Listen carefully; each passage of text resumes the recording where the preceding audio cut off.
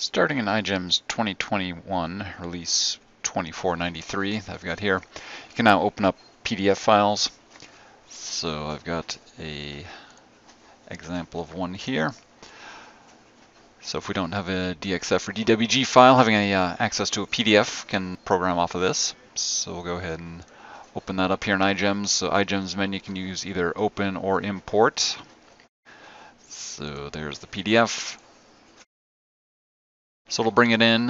So you may need to run the analyze and cleanup tools on this to close up any gaps or smooth out some lines. So first I'll just analyze this. And we may have some gaps in there. So I'll go ahead and I'll do the cleanup tool, and I'm going to do a tolerance of 0, which will just remove any duplicated items. If I do the analyze tool again here. So now we don't have any red X's, but if we zoom in here, we'll see some of these edges aren't particularly smooth.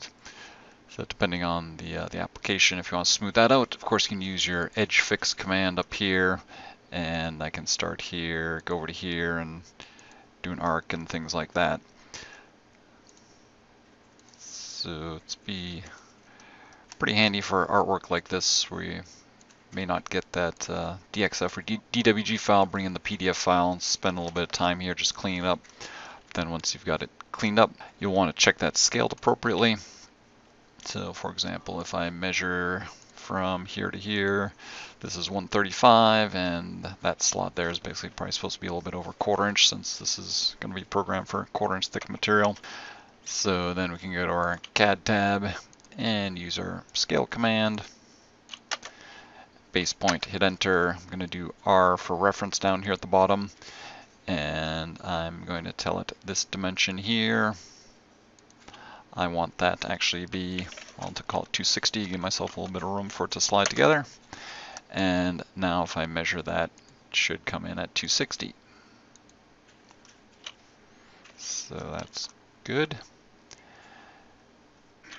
And if we did more of a engineered type drawing, like this one here. So here's the part that we're supposed to cut. So we can go ahead and delete these lines. So we can go ahead and delete all of this information here. I'm going to leave some of it again, so I have a reference to check against. So if I measure right now from here to here, see that that is 7 inches. Again, I can use my scale command.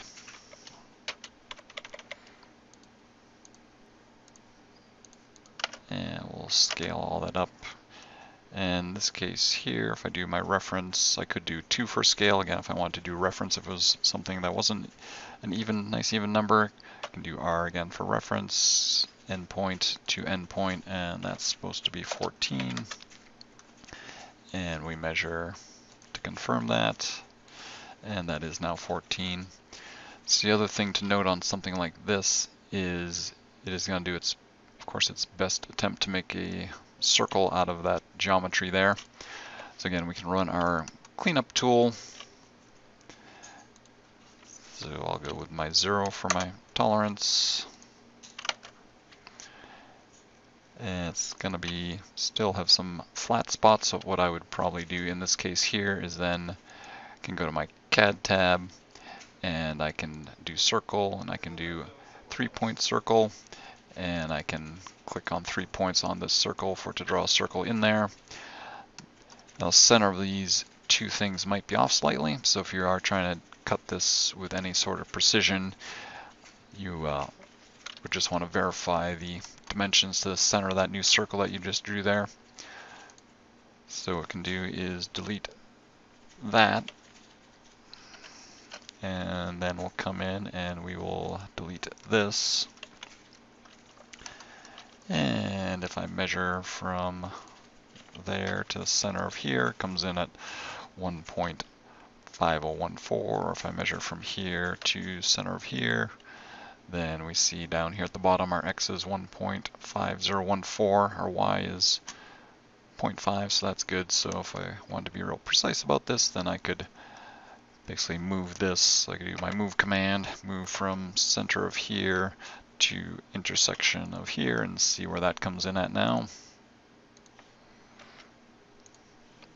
And x is 1.5 and y is 0.5, so that's good. So if you are trying to do more accurate part off of PDF, you just want to take a little bit of time to clean up the circles and make sure that they are accurately positioned. So any questions on that, let us know. Thanks.